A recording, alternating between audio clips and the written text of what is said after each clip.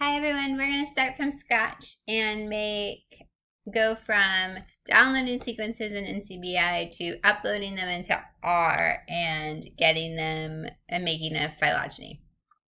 Okay, so BLAST or NCBI, I think maybe this is the easiest way to go in. Stay in the all databases, and then somebody's doing white nose syndrome. Oh, maybe that's one word. So let's use that as an example. Syndrome in bats.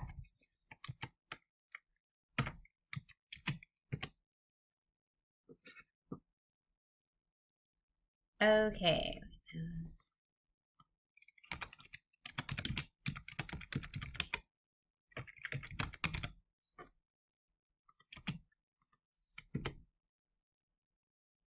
Yeah.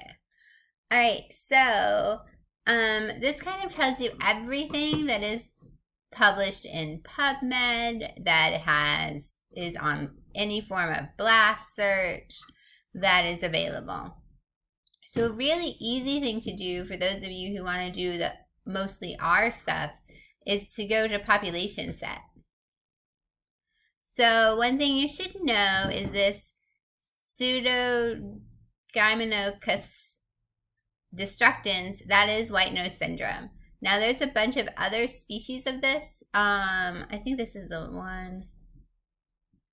There's a bunch of other species of this also that are, we're not quite sure yet if they are as dangerous.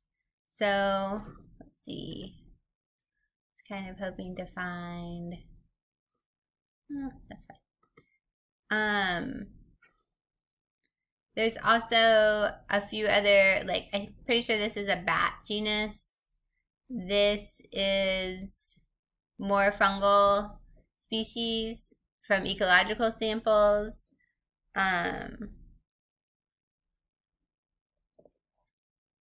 This is, I saw Mariotis in there, that was a bat species. This is another fungus as well.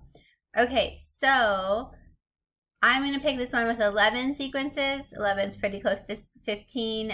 Also, I've already done this ahead of time to make sure it worked. So that's the one I'm going to pick. So I'm going to click in here and then tell it I want FASTA files. And here they are. It also very, very conveniently tells us what the publication for this is, so we can find that publication. And actually, let me just go ahead and show you how to do that. Well, you could probably click on it from there, full text here. Let's see if this works. Ta-da! That worked great. So then I have that paper. I have other papers that are citing these papers. I have links to the nucleotide sequence, the population set, the proteins, all of those things. So that is a fabulous way to go. And maybe the way that saves you the most time. But let's make our FASTA file. So all I've done is copied this. And then I'm going to go into muscle.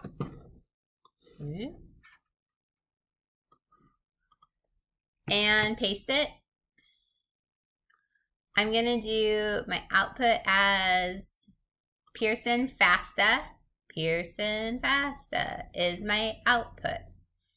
That's going to become important later, so make sure you pay attention to what you're outputting. I'm not saying there's only one right way to do this. I'm just saying, like, if you output in a different way and you tell it you did it in FASTA, then it's not going to work. Okay, and then I submit it.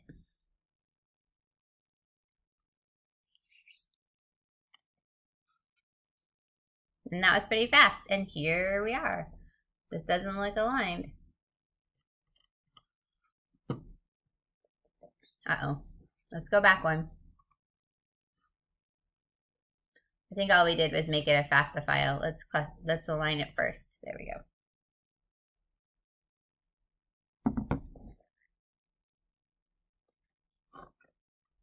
Okay, and we waited a long time for that to happen, and here, through the magic of television, here it is.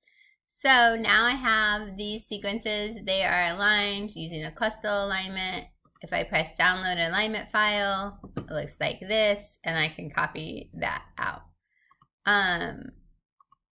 One thing to note is I think we really do want FASTA. So I would go back to your FASTA file. Because this data is so well trimmed, it looks like it aligns instantly, right? There's not a lot of gaps and things. If you build your own data set, which is perfectly fine by downloading each sequence, so this is like one individual's sequence. This is another individual's sequence. These are all for the same gene. That's really important. This is a TEF1 alpha gene. Then they're going to be different lengths. And see, like this one is missing one, so it put a gap there. But don't be afraid of having dashes. So we're going to download this as our alignment file. When you press download, unfortunately, all it does is make it in this new window. So then you have to copy it. I'm just right-clicking, pressing copy, going into my notepad, which is typically open, and pasting it into there. Okay, so now I have my FASTA file. I'm going to say save as.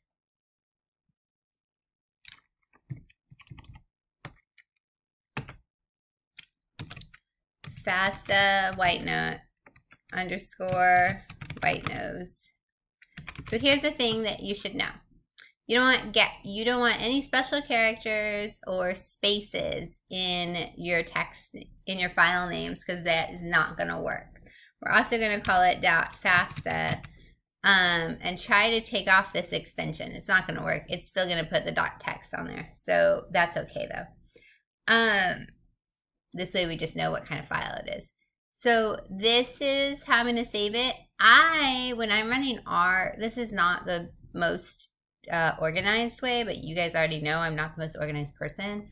When I'm running R, I just save it onto my desktop. So desktop save. That's all I'm going to do. Okay. So then I'm going to open our studio.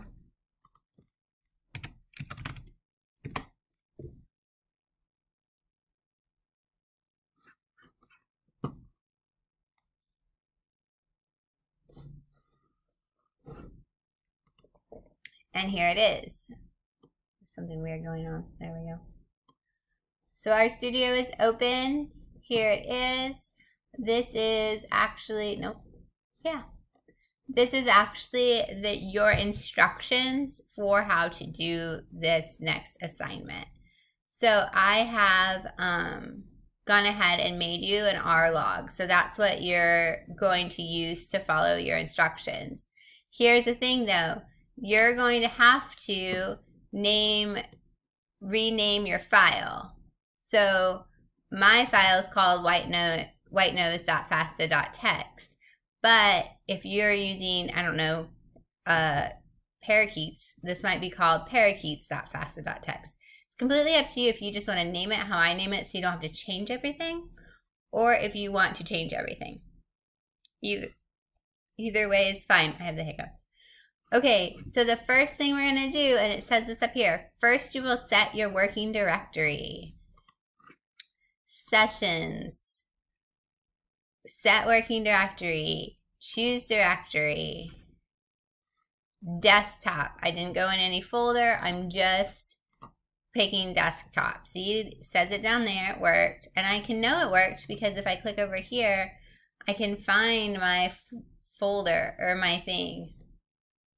These are in alphabetical order. Whitenose.fasta.txt. So we're in great shape. Okay, you're going to need some packages. If I put them as install commands here, just in case you guys haven't installed them.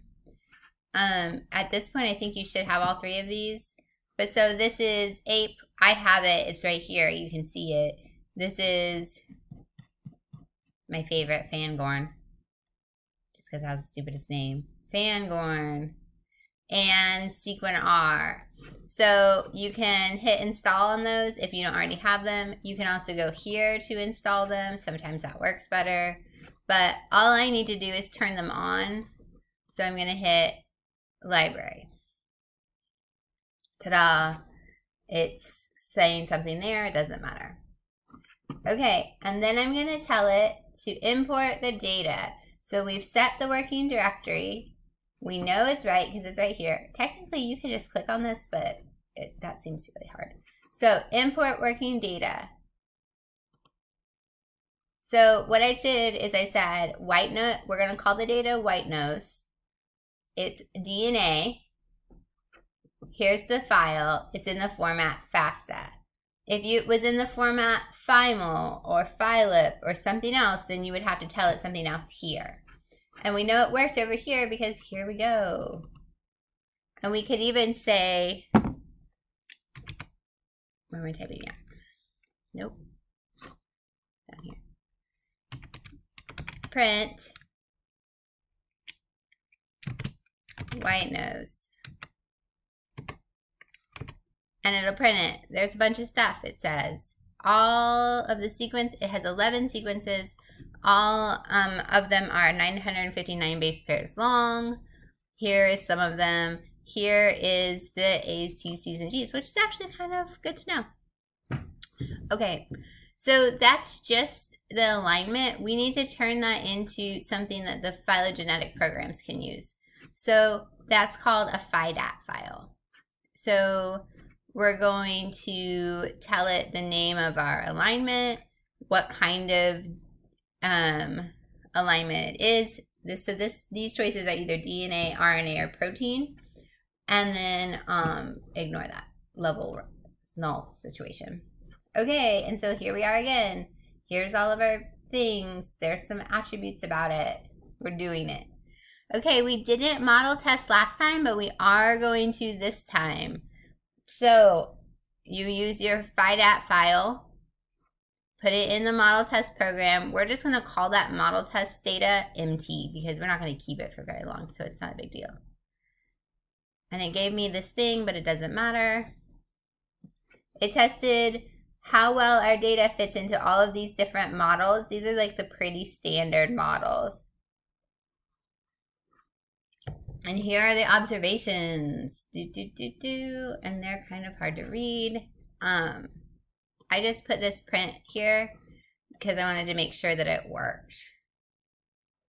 So now we want to look at our model. Oh, look at the model here. Oh, if I click, yeah, this is what I want. So if you click on this, the name of the file over here, it'll pop up in a bigger format here.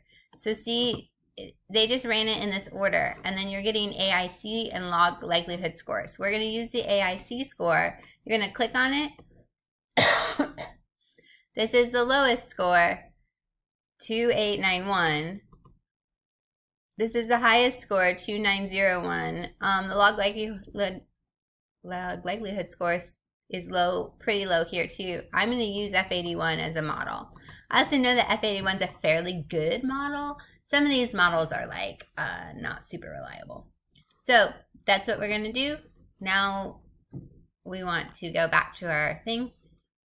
So here I've put F81 as our model. So now we're going to make our distance matrix. And that works because something moved over here. Let's shrink that. Shrink that. There it is, distance matrix. Now we're going to just go straight to our likelihood tree. In order to make a likelihood tree, you actually have to do the math for a neighbor joining because you have to have a starting place. So that's what happened there. We can plot that. We don't have to, but that's what that is. So again, it's called white nose neighbor joining. It's using the distance matrix to plop it into the algorithm for neighbor joining, and here we are. And if you haven't already discovered this, if you hit zoom, it makes a prettier one. So it's saying these two are more closely related than they are to all of these. These are on the outside. Learning some things. Okay. Then